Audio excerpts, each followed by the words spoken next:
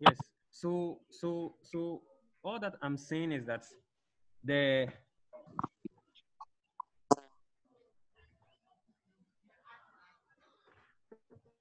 all that I'm saying is that the lipoproteins are mediums, or how do you call it?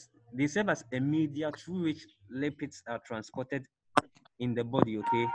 Because lipids are water insoluble.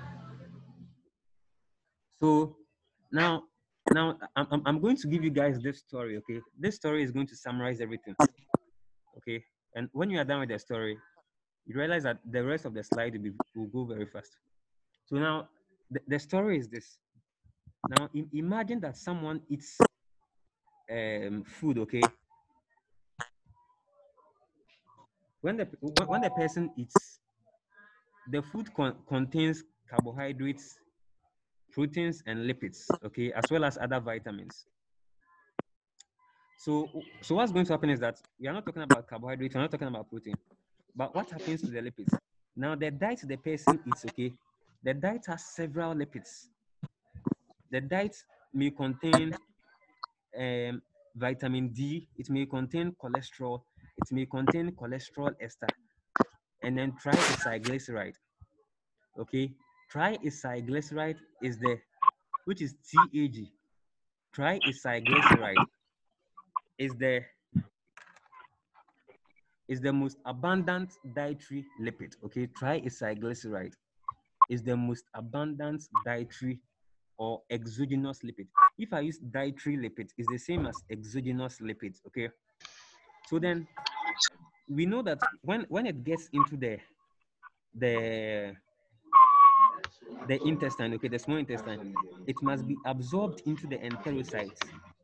Then after it has been absorbed into the enterocytes, okay, it will be taken into the lymphatic system. Now, the absorption of lipids goes first into the lymphatic system, okay?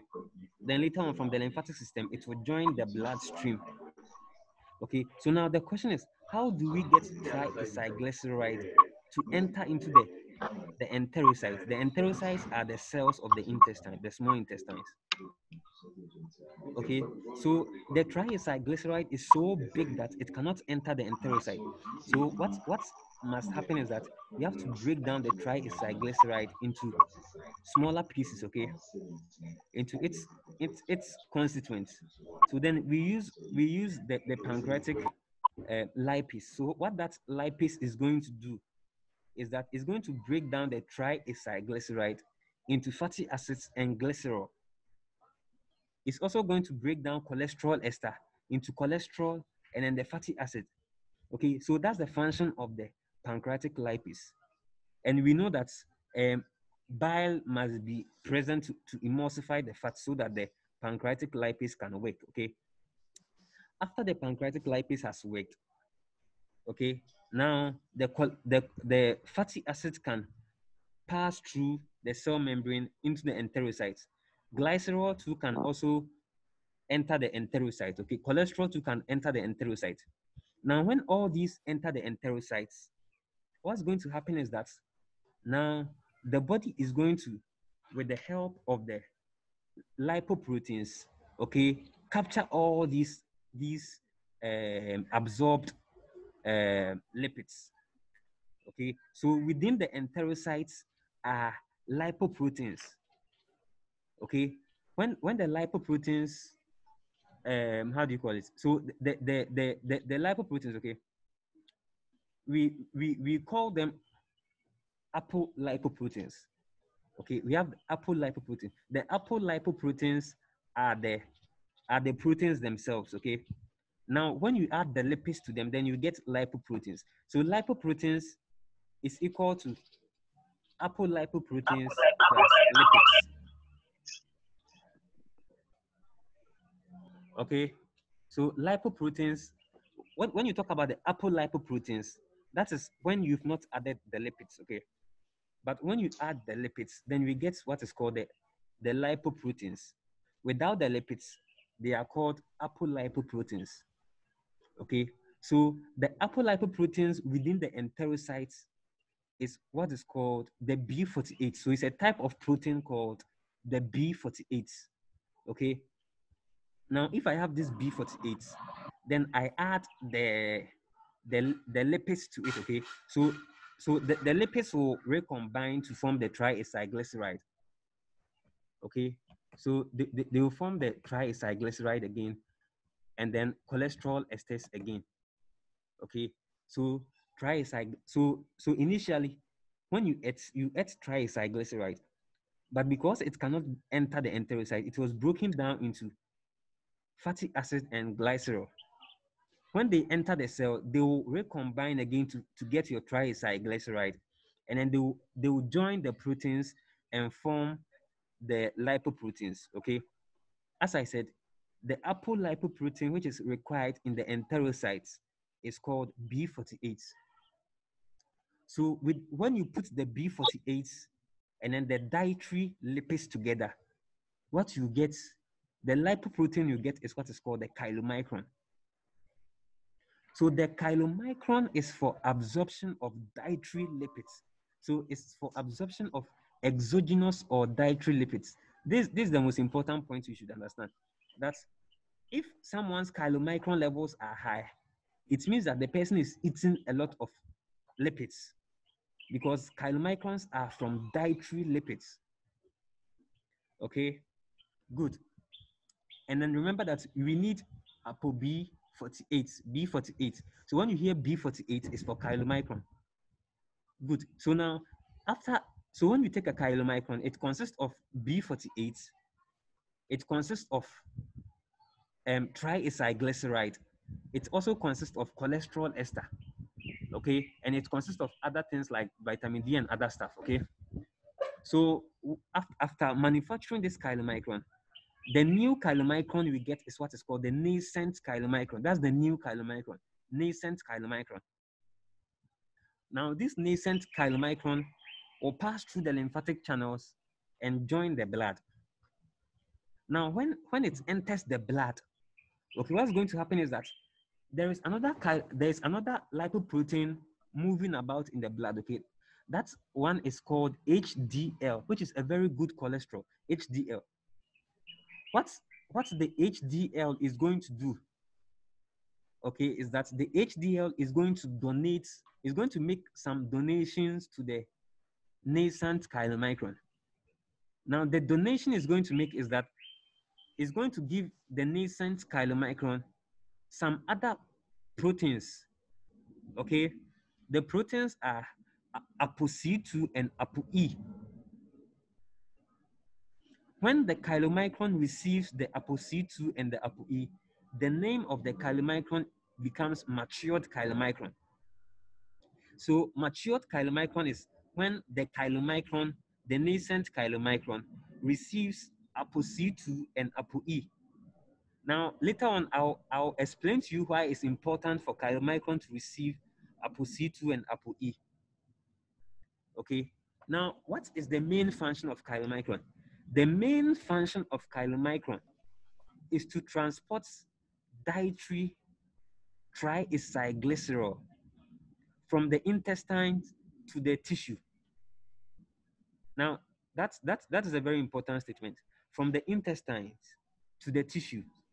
So the tissues need triacylglycerol, okay, either for energy or for storage. So the function of the chylomicron is to transport dietary triacylglyceride from the intestine into the tissues, okay. But when it gets to the tissues, okay, when it gets to the tissues must be able to remove the triacylglycerol, okay.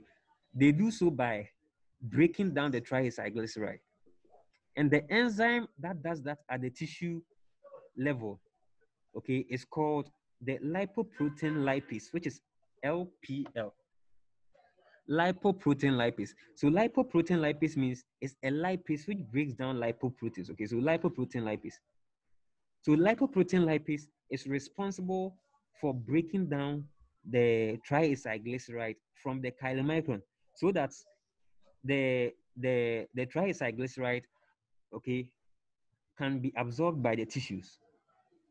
Now, this enzyme, which is called the lipoprotein lipase, if it does not recognize ApoC2 from the chylomicron, it will never work. Okay, it will never work. So that's the reason why it must that's the reason why HDL must give ApoC2 to the nascent chylomicron, because unless it receives the ApoC2, the lipoprotein lipase at the tissue level cannot break down the triacylglyceride from the chylomicron.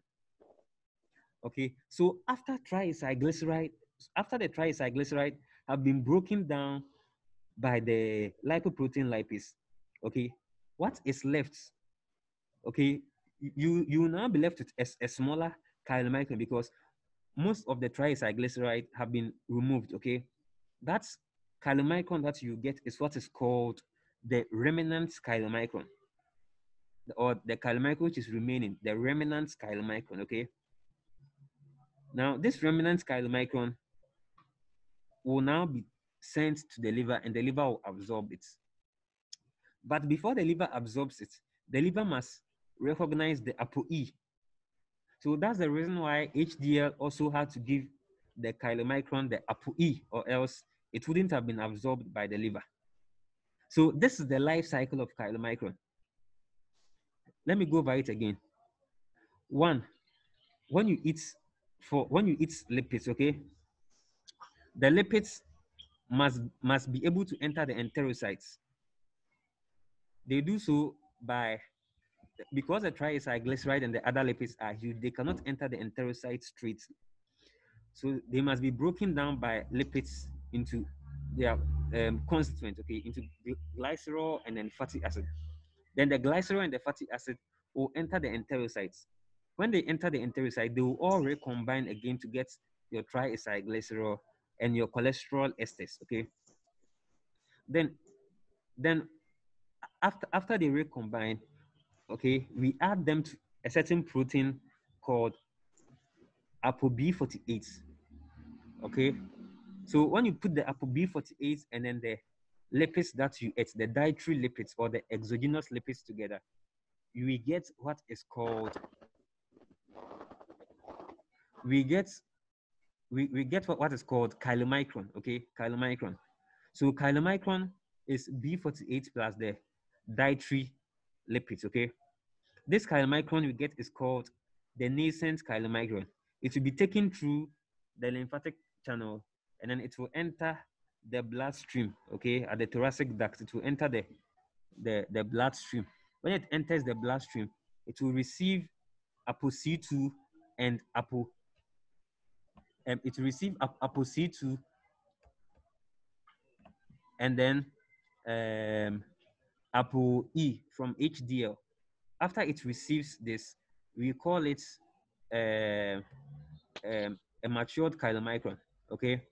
Then the matured chylomicron is taken to the tissue, okay? When it gets to the tissue, the lipoprotein lipase is activated by ApoC2, okay? When it's activated by ApoC2, the lipoprotein lipase will chop off some of the triacylglyceride, okay? After it chops it off, we will be left with a small chylomicron, which is called the remnant chylomicron, which will be absorbed by the liver, okay? But it must be recognized by ApoE. So this is the life cycle of chylomicron. Now, let me just bring in some other facts. Now, there's a certain term that you'll be hearing, like densities, okay? We know density is equal to mass over volume, okay? Now, for the chylomicron, the bulk of it is lipids, okay? Note that lipid gives it a lot of volume, but lipid doesn't add weight to it because lipid is not heavy. So the nascent chylomicron, which is rich in triacylglycerol and has larger volume, has lower density. Okay, now what is giving these lipoproteins density is the proteins. So when you take something like the remnant chylomicron, which has had some of the triacylglycerol chopped off, remnant chylomicron will be heavier than nascent chylomicron, because nascent chylomicron just have a lot of triacylglyceride and has a larger volume. Okay, mass over volume is density. So if you have a larger volume, okay, then your density, we say your density is what is low. So these lipoproteins are arranged according to their densities. Okay, the first one we've seen is the chylomicron, okay, which is the least dense, okay, is the least dense and is responsible for transport of dietary or exogenous triacylglycerol. I'm emphasizing this. Good. Now we are going to take the next chylomicron, the next lipoprotein, which is VLDL, which is very low density lipoprotein, VLDL. Now, when we take the VLDL, when we take the VLDL, the VLDL is produced in the liver, and that one transports endogenous triacylglycerol. So that brings the difference between chylomicron and VLDL. Okay, VLDL transports endogenous or synthesized triacylglycerol, whilst chylomicron transports exogenous or dietary lipids, triacylglyceride. The second difference is that VLDL is produced in the liver, chylomicron is produced in the enterocytes. The third difference is that VLDL has ApoB 100, whilst chylomicron has ApoB 48. Okay, ApoB 48 is in chylomicron, ApoB 100 is in VLDL. Okay, and then so these are basically the function or the differences between VLDL and then chylomicron. Okay, the main function of VLDL is to transport synthesized or endogenous triacylglyceride from the liver to the tissues. That's the main function of VLDL. Okay, the life cycle of VLDL is the same as the chylomicron, so I'll not go over it. Okay, the VLDL will also receive ApoC2 and ApoE from HDL. Then it will also be broken down by the lipoprotein lipase, which is activated by ApoC2. Okay, then after the lipoprotein lipase has broken down the triacylglyceride from the VLDL, what is remaining is called IDL, which is intermediate density lipoprotein. Unlike the chylomicron, which is called the remnant chylomicron, for VLDL, we call it intermediate density lipoproteins, which is IDL. Okay, now with this IDL, okay, the IDL will have ApoE. So the IDL can be taken to the liver and can be absorbed, or the IDL can lose the ApoE and be converted to LDL. LDL. So when the IDL loses the ApoE, we get the LDL because the only thing that the LDL has is the ApoB 100. The LDL does not have the LDL does not have ApoC2 or ApoE. So if I have the intermediate density lipoprotein and I remove the ApoE from it, I'll get LDL. So there are two pathways for the intermediate density lipoprotein. Either it is taken to the liver for the liver to absorb it, or either it loses the ApoE to form LDL. So we are done with VLDL. Now let's go to LDL. Now, LDL can be produced from the intermediate density lipoprotein, as I have described, or LDL can be synthesized de novo from the liver. Okay, now the main function of LDL is to transport synthesized or endogenous cholesterol from the liver to the tissue. Now, look at the difference between VLDL and LDL. VLDL is to transport endogenous triacylglyceride, whereas LDL is to transport endogenous cholesterol. They are different. So if a patient's serum has high levels of has high levels of VLDL. That means that the person has high levels of triacylglyceride. If the if the patient has high levels of how do you call it, high levels of LDL, then the person has high levels of cholesterol. The two are not the same. Cholesterol is not triacylglyceride. Okay, so LDL is a marker for cholesterol, whereas VLDL is a marker for how do you call it? It's a marker for triacylglyceride. Okay, good. Now after the LDL is LDL is produced from the, how do you call it, from the liver. Okay. Mm? After the LDL is produced from the liver, it is taken to the tissue. Okay.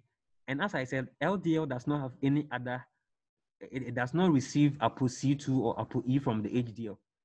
Okay. And when it gets to the tissues have what is called the LDL receptor.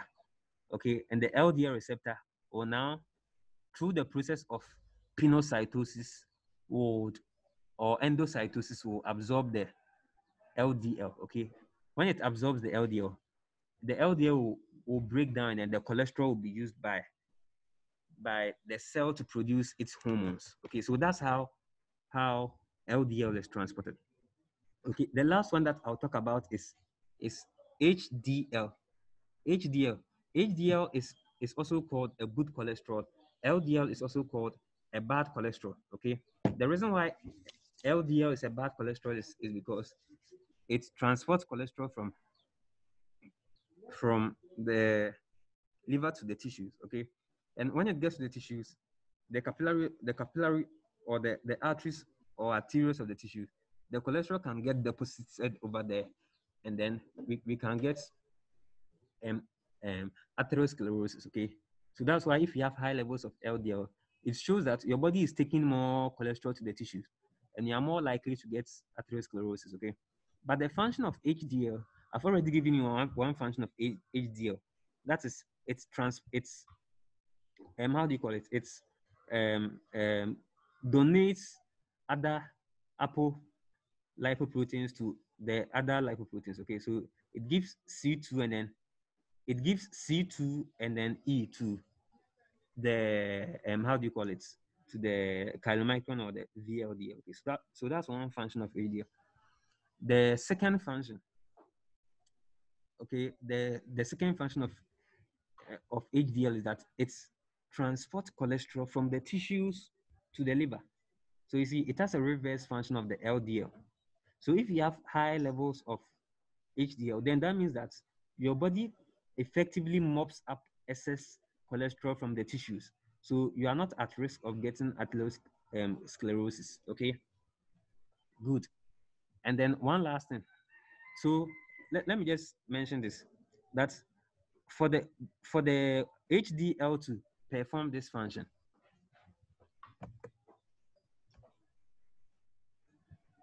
okay, for the HDL to perform this function,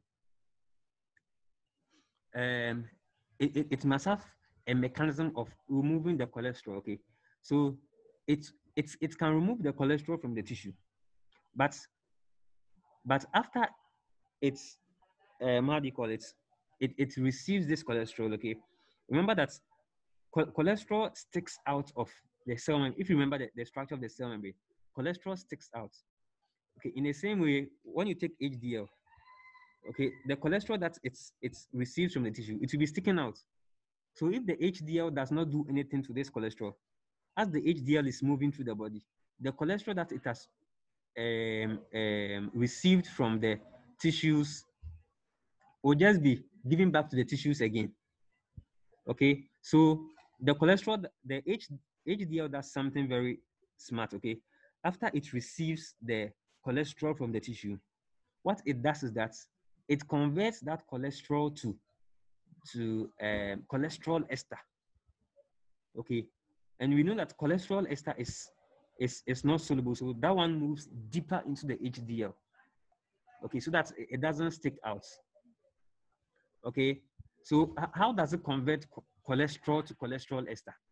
what it does is that it removes one fatty acid from lecithin, okay, and it adds it to cholesterol, because we said cholesterol ester is equal to cholesterol plus fatty acid. So it's going to remove this fatty acid from lecithin. So the enzyme there is what is called the LCAT, which is lecithin cholesterol acyl transferase. Okay, you see it in your slide. The function of this enzyme is just to convert the cholesterol to cholesterol ester. So that the cholesterol ester will move deeper into the HDL so that it doesn't stick outside for it to be lost to the tissues. Good. So with this, I have summarized everything for you. Okay, so let's just quickly run through the slide. Okay, when the time is up, we will come back again for the last session, and which will be about the pathologies. Okay, so it's 10 o'clock. Okay, so give me like 30 minutes more, then we will end. Okay, good. Please, any questions so far? Right. Yes. Yes, Senior Bright. Yes, Angela. Please, can you go over the LCAT thing? Yeah. Can you go over the LCAT? Yeah. Okay. So I said that the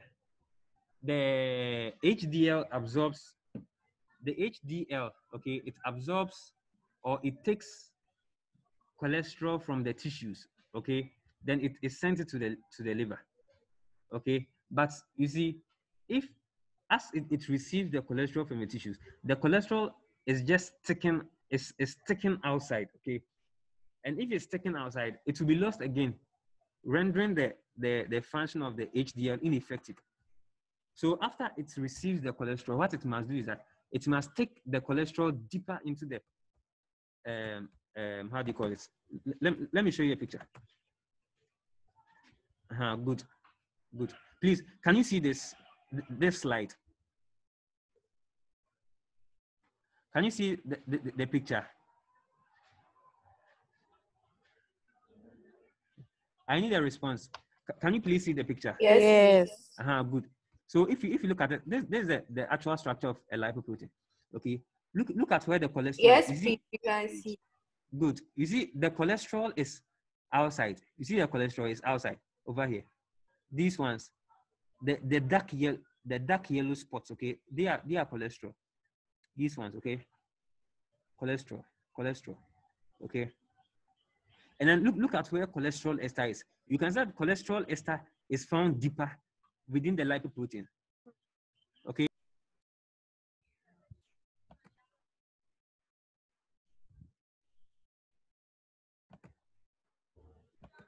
Oh, okay, yeah. Can you guys hear me? Yes. Good. So if it receives the cholesterol raw like that, okay, the cholesterol will just be on the surface. If it's on the surface, it can be lost to the tissue as the HDL is moving. So what the HDL is going to do is that it's going to take this cholesterol, okay. Then you see there are phospholipids over here. This phospholipid, one of them is lecithin. So what's going to do is that it's going to take a fatty acid from the phospholipid and then give it to the cholesterol and convert the cholesterol to cholesterol ester. Once you convert it to cholesterol ester, it will move deeper into the lipoprotein. So in that way, we are able to shift all the cholesterol deeper into the HDL so that we don't lose it to the tissue as the HDL is moving. And I said the enzyme is called the LCAT, which is lecithin cholesterol acyl transferase. Okay, it means that it is transporting an acyl group from the lecithin to the cholesterol and convert it to cholesterol ester. The enzyme is LCAT. Please, is it clear? Yes, please. Okay, good. Thank you. Any other questions?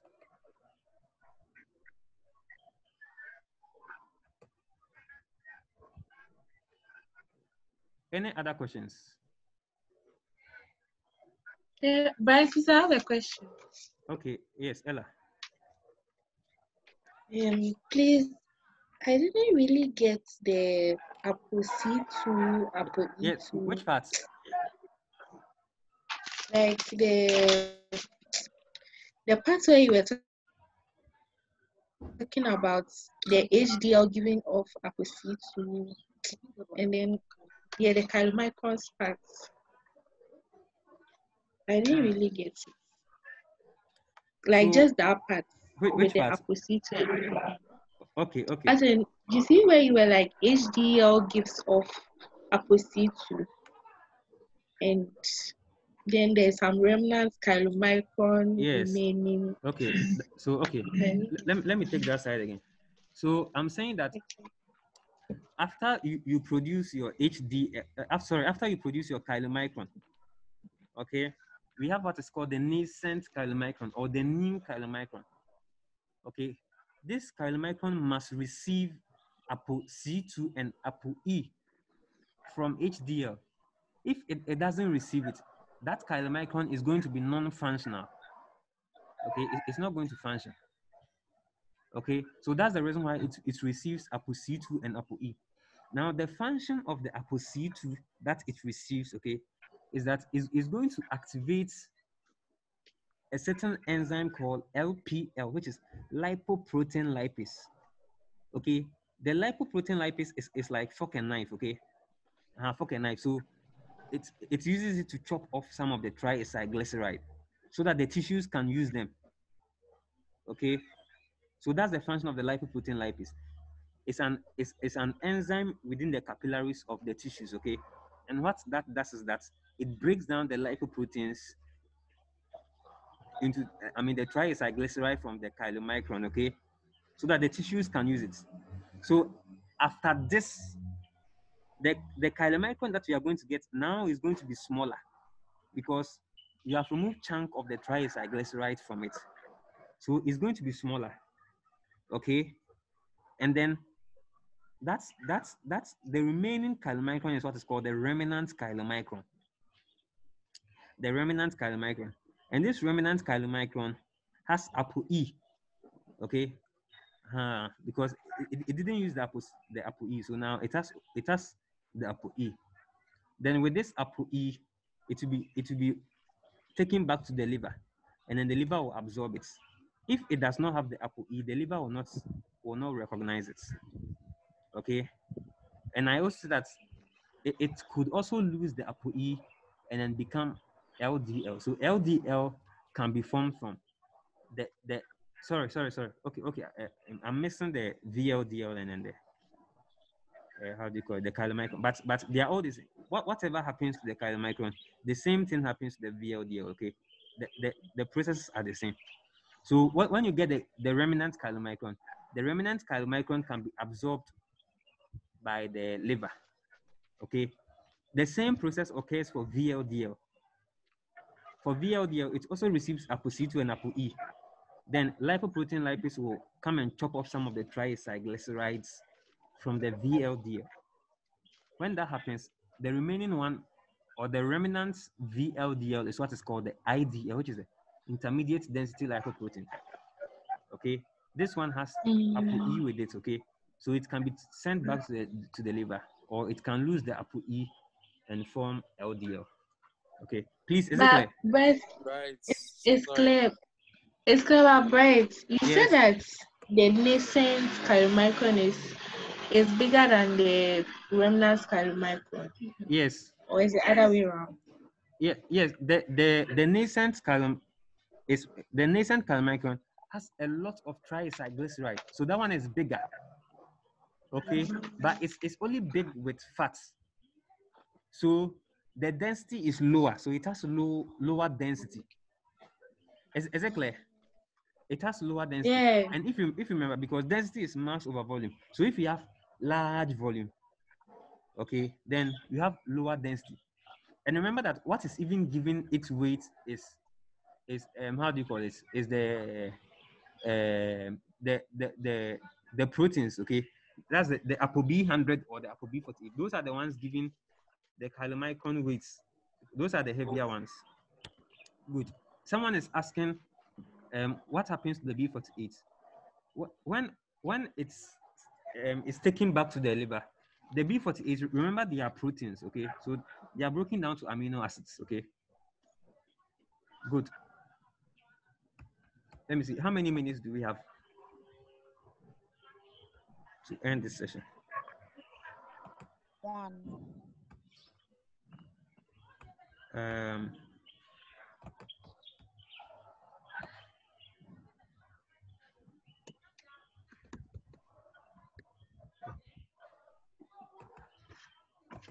You know the name of that lecture? okay, good. So let me just quickly go through the slide. Now, after this, you realize that if you go through the slide, I've talked about everything. Okay. So the function of the apoproteins. Okay, one, we said that they are required for assembly, structure and function and metabolism of the lipoprotein. Now, as I said, there is a difference between the apoproteins and then the lipoproteins. Okay, the apoproteins are the protein parts, which is the B48, B100. Okay, and then the lipoproteins are the chylomicrons, VLDL, HDL, IDL. Those ones are the lipoproteins. And the apoproteins are the B48, B100, C2E. Okay, those are the apoproteins. Okay, and we said that the function of the apoproteins, activation of enzyme. Remember, ApoC2 is responsible for activating lipoprotein lipase. Okay, so that's one function. Okay, and they act as ligand for cell